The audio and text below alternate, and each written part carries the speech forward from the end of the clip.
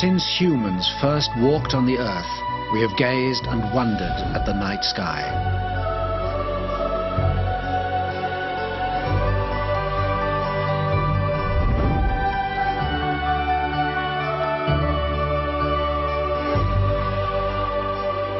And one of the oldest sciences, astronomy, still seeks to answer the fundamental question: what is our place in the universe?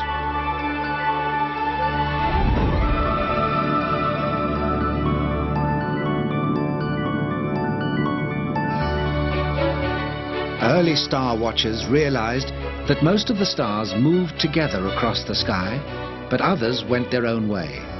These were called the wandering stars. In ancient Greek, planetai, the planets. Throughout history, people have found many ways to explain the mystery of the night sky. Some imagined that it was a blanket with holes that let in the light of heaven. The Navajo of North America believed that the god Sohanoi carried the sun on his back and at night hid it behind the west wall of his house. The Japanese believed that the moon was born from a tear shed by the god Izanagi.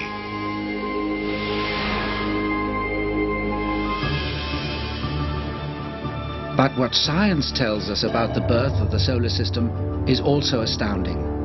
5 billion years ago, from a swirling mass of cloud, the sun was born. At its center, the heat and pressure triggered a nuclear explosion that has been going on ever since, the source of the sun's energy. At the same time, the outside of the cloud began to form into the planets, dense rocky ones nearest the sun, and at the far reaches, much bigger creations, mostly made of gas. The sun, with the 9 orbiting planets, became our solar system. The sun is big enough to hold more than 1 million Earths. From the surface, raging at over 5,000 degrees Celsius, giant solar flares leap tens of thousands of miles into space. Distances in space tax our imagination. A passenger jet traveling the distance from the sun to the edge of the solar system would take over 800 years.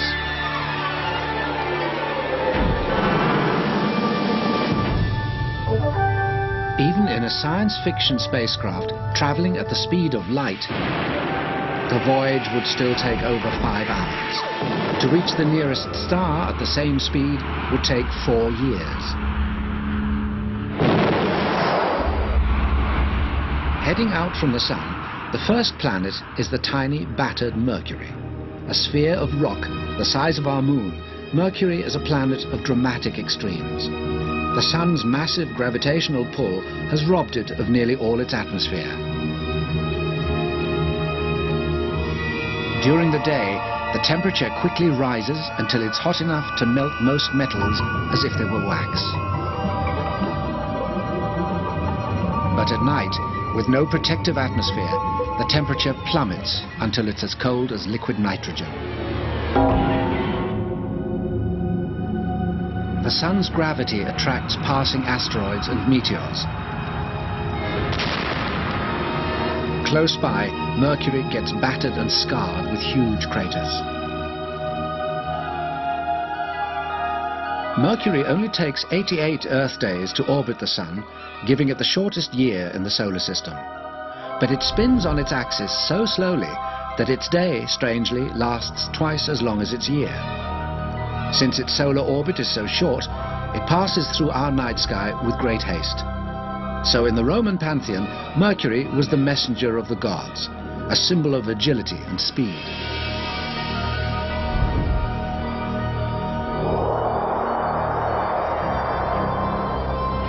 Viewed from the Earth, the planets helped to govern our sense of time.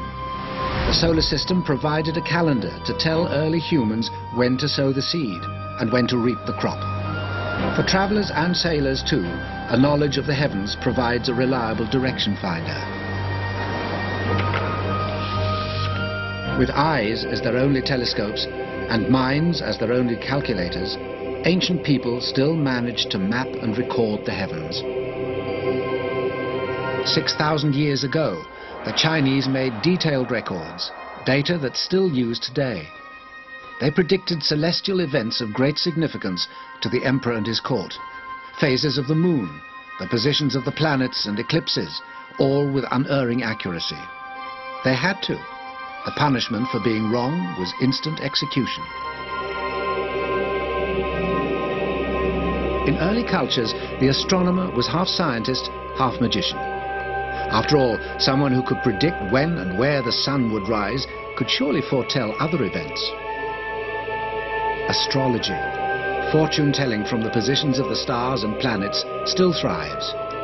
Even monarchs and political leaders have consulted astrologers when making important decisions. The second planet out from the sun is Venus. Named after the Roman goddess of love, it's a symbol of all that is gentle. It's the brightest planet seen from the Earth, often visible at dawn and dusk. It's been called the morning star, the evening star, the dragon star, the witch star. But the beauty of Venus is deceptive, with conditions more awesome than any dragon, more terrifying than any witch. Its brightness comes from a toxic atmosphere reflecting the sun's light. A mixture of carbon dioxide and sulfuric acid suffocates the planet in an extreme form of the greenhouse effect.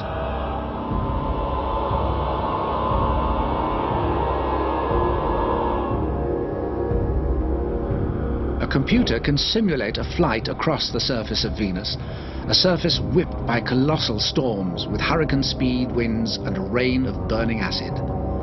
Lava flows come from what appear to be permanently active volcanoes, a brimstone and sulfur world, the nearest thing to hell.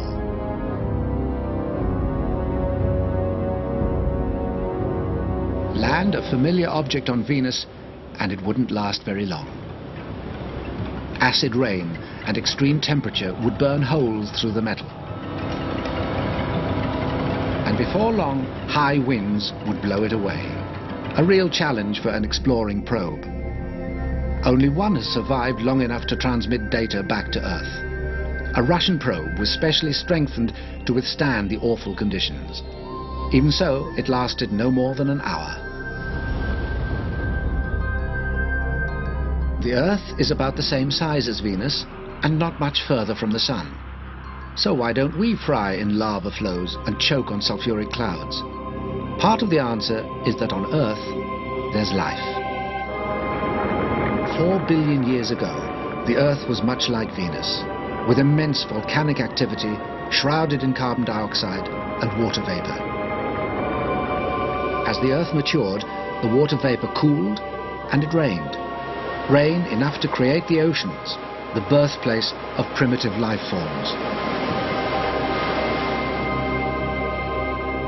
These microscopic creatures began to break down carbon compounds, essential ingredients from which all life is made, releasing oxygen into the atmosphere. This began to work as a heat control, so avoiding the extremes of temperatures found on Mercury and Venus. The Earth's surface now teems with life. Life has shaped the planet. It's made our atmosphere and covered our land masses with forests and cities. Life has done more than colonize Earth. It's become part of its very structure. Humans had no way of seeing the beauty of planet Earth itself until we saw it from space. One of the most compelling sights in the universe. It moved astronauts to tears. Long before humans had ventured into space, movie makers were acting out fantasies of space travel. Careful, Flash, they're turning for an attack. Throw it in me face. Flash Gordon, Buck Rogers, and many others thrilled a whole generation with their adventures. Yes, it's our only chance to save them. Not until 1961, when the Russian cosmonaut Yuri Gagarin orbited the Earth, did fantasy begin to become reality. So far, the Moon is the only extraterrestrial site on which humans have set foot. In 1969, Apollo 11 took Neil Armstrong and Buzz Aldrin on their 500,000-mile round trip. Flight controllers, go for landing. Retro. Go. Fido. Go. Guidance. Go. Capcom, we're go for landing. Eagle, Houston, you're go for landing, over. Contact light. Okay, engine stop. We've had shutdown. Tranquility Base here. The Eagle has landed. It's one small step for man, one giant leap for mankind. There have been 6 moon landings, during which astronauts collected rock samples, took photographs, played golf, and easily showed that moon gravity is 1/6 that of the Earth. Because the moon has no atmosphere, there is no wind and no rain.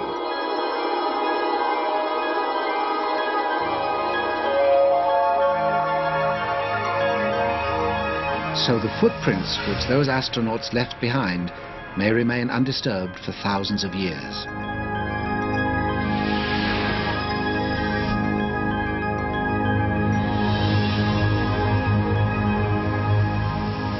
The moon completes one orbit of the Earth in just over 27 days, the same time it takes to rotate on its own axis. So we never see the dark side of the moon. Perhaps that's why the moon has always been shrouded in mystery. It's a potent symbol of romance. It's said that if 2 lovers plight their troth beneath a full moon, they will stay together forever. The full moon also brings werewolves and witches out of their lairs.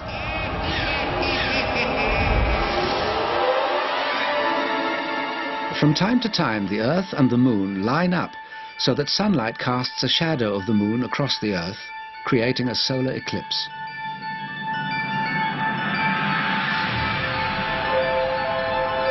At a fixed point on Earth, a total eclipse of the sun will occur only once every 360 years, and they're still greeted with great superstition.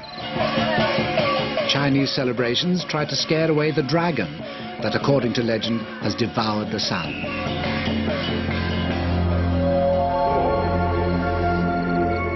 Celestial events are often linked to ancient monuments like Stonehenge.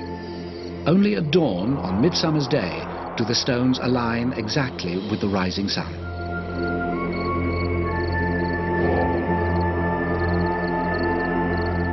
Today there are better ways of studying the movements of the planets. The modern observatory allows astronomers to look deep into space. But even the most sophisticated optical telescopes are limited by the Earth's atmosphere. The best solution is a telescope in space.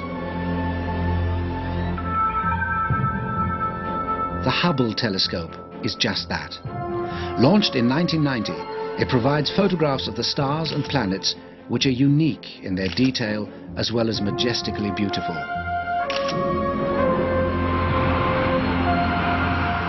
Out beyond Earth, we come to the planet that has always held more hope of life than any other: Mars.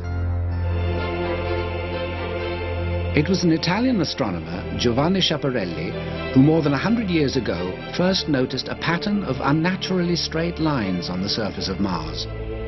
He speculated that they may be great canals built by Martians. We now believe that he wasn't seeing canals at all, just a fault in his telescope. But ever since, Mars has fueled the thought that we may not be alone. By the 1930s, it was a popular myth that there were little green men living on Mars, all set to invade Earth. And a fake report of Martian landings caused mass panic in America with a radio dramatization of the novel War of the Worlds. But in one sense, we are under constant invasion from Mars. In 1996, in the wastelands of Antarctica, scientists discovered a chunk of Martian meteorite. Embedded in the rock was what could be microscopic fossils of bacteria. Perhaps millions of years ago, there was life on Mars. There is almost certainly no life on Mars now. It's a cold, barren world, with a temperature which rarely rises above freezing. Like Earth, Mars has water, as low mists in the deep valleys, or locked into the ice caps at the poles. There are huge volcanoes, including the highest mountain in the solar system, Olympus Mons, 2.5 times the size of Mount Everest. Violent storms engulf the entire planet for months on end.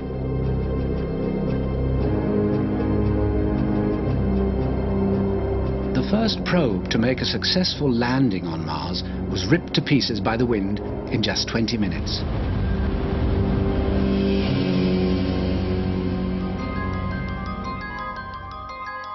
Named after the Roman god of war, Mars appears to have a blood-red color and has always been linked with anger and conflict. People born under its influence are supposed to be fiery and hot-headed. In fact, the red coloring comes from iron oxide, better known as rust. Far from being the bloodthirsty, heroic god of war, Mars is just quietly rusting away.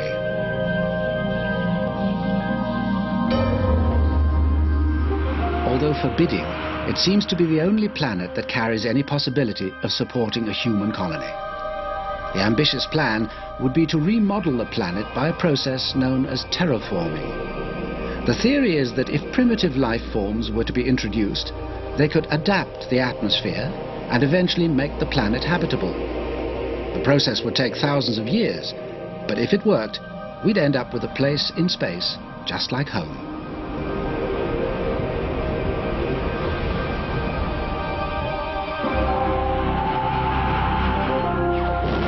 Beyond Mars lies the asteroid belt, billions of fragments of rock that some scientists believe are left over from the formation of the solar system.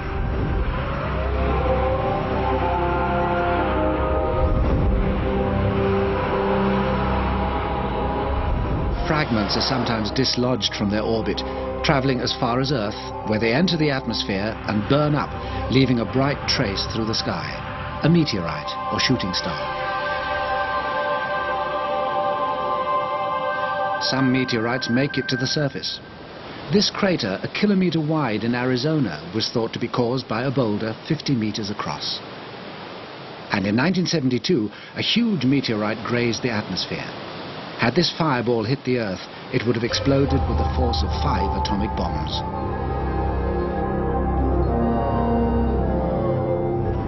The asteroid belt marks the limit of the inner rocky planets. Go beyond, and size and distance can hardly be conceived in earthly terms. We're now in the realm of the gas giants. Jupiter, named after the king of all Roman gods, is the biggest planet in our solar system. The first sightings of Jupiter led to a revolution in thought. In the 16th century, the Christian church had the fixed idea that humankind and the Earth were at the center of everything. But the Polish scientist Nicholas Copernicus suspected that the sun and not the Earth was the center of the solar system. Fearing reprisals from the church, Copernicus delayed publishing his theories until he was on his deathbed.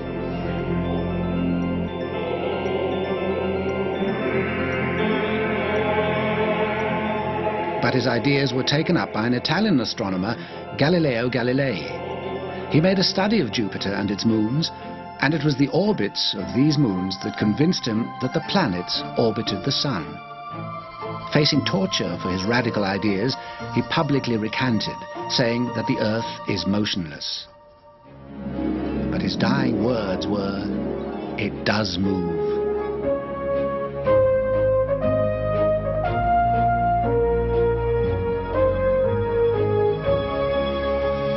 Twelve more moons of Jupiter have been discovered since Galileo's day, making 16 in all.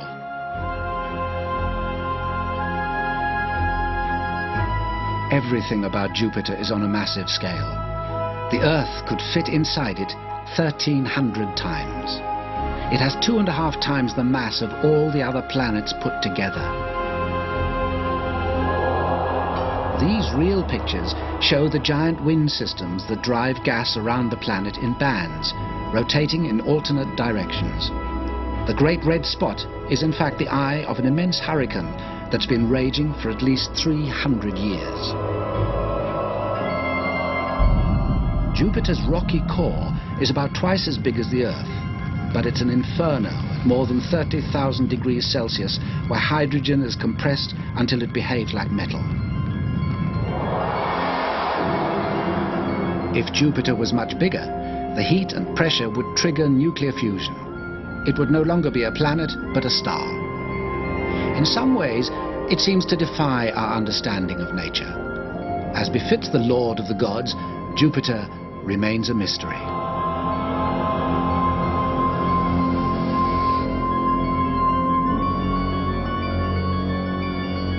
Though Galileo correctly worked out the orbits of the planets, he had no idea what kept them there, suspended in space.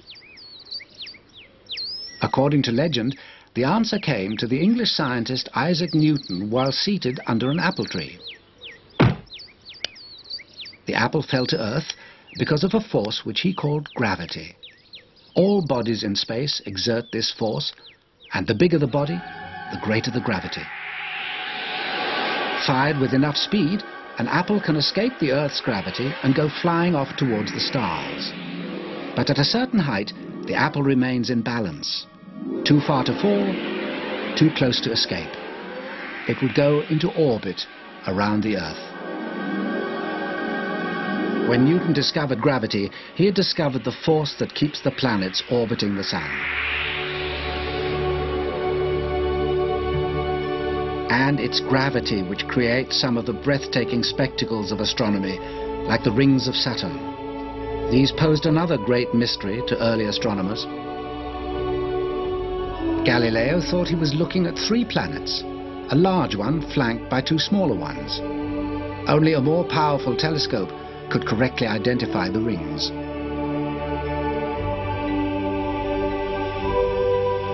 Though they look solid, they're made of nothing more than ice cubes, from tiny crystals to lumps the size of a refrigerator.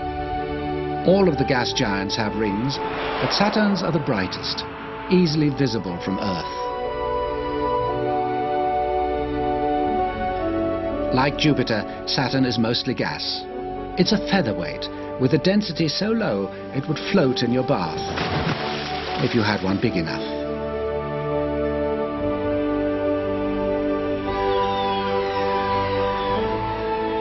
It also has more moons than any other planet.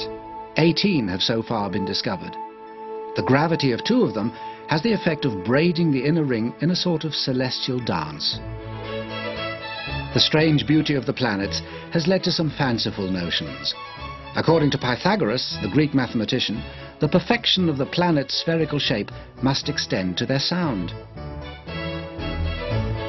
He believed the planets sing in their orbits, making the most perfect harmony, the music of the spheres.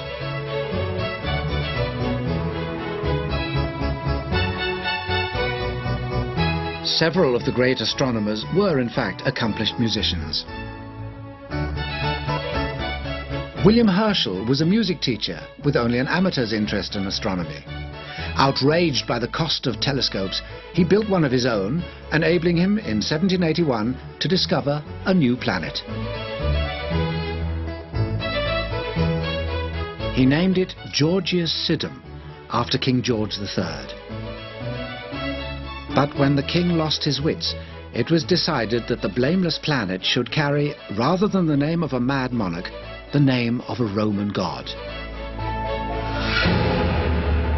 Uranus, the personification of heaven, the 7th planet out from the sun.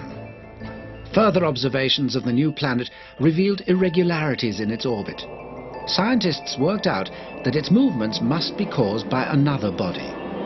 In 1846, astronomers finally found the 8th planet exactly where they expected.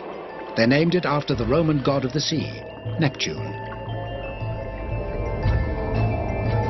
Uranus and Neptune are often described as sister planets, even though the 2 gas giants are 10 times more distant from each other than the Earth is from the Sun.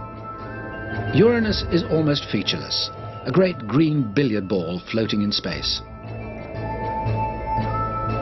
The surface of Neptune is broken by patches of white, clouds and storm systems in the atmosphere. Its blue coloring comes from the presence of methane gas. Just as Neptune has its effect on the orbit of Uranus, an even more distant planet was thought to be affecting the orbit of Neptune. Percival Lowell, an American astronomer, searched the skies, but he didn't spot the planet on his photographs. He was looking for something huge, the size of a gas giant. It wasn't until 1930 that fuzzy, indistinct pictures finally led to the identification of the 9th planet. It turned out to be a small, rocky planet. It's so distant that even the Hubble Space Telescope can barely see it. The new find caught the public imagination. Suggested names for it included Atlas, Osiris, even Constance, after Lowell's wife. Eventually, a name from an 11-year-old Oxford schoolgirl was adopted, Pluto, after the Roman lord of death and god of the underworld. On the very edge of our solar system, Pluto is so far from the sun that it's a cold and barren world. Its thin atmosphere of nitrogen and methane may freeze completely in winter and fall as pale blue snow. It's about as unattractive a place for human life as can be imagined. Although a visit by us isn't likely. A round trip from Earth would take at least 30 years.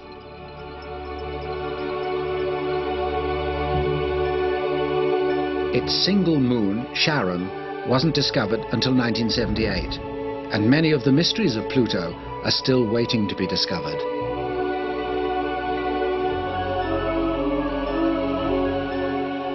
Few believe that any planets exist beyond Pluto. At the outermost reaches of the solar system, it's a wasteland of small planetoids.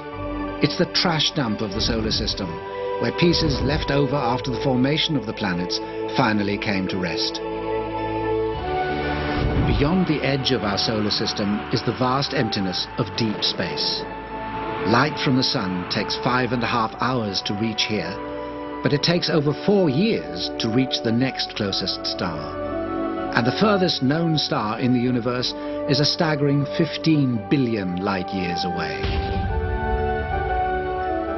Our Earth once seemed the center of the universe, bigger than the sun. Now we know that it's but a tiny blue gem floating in space and time.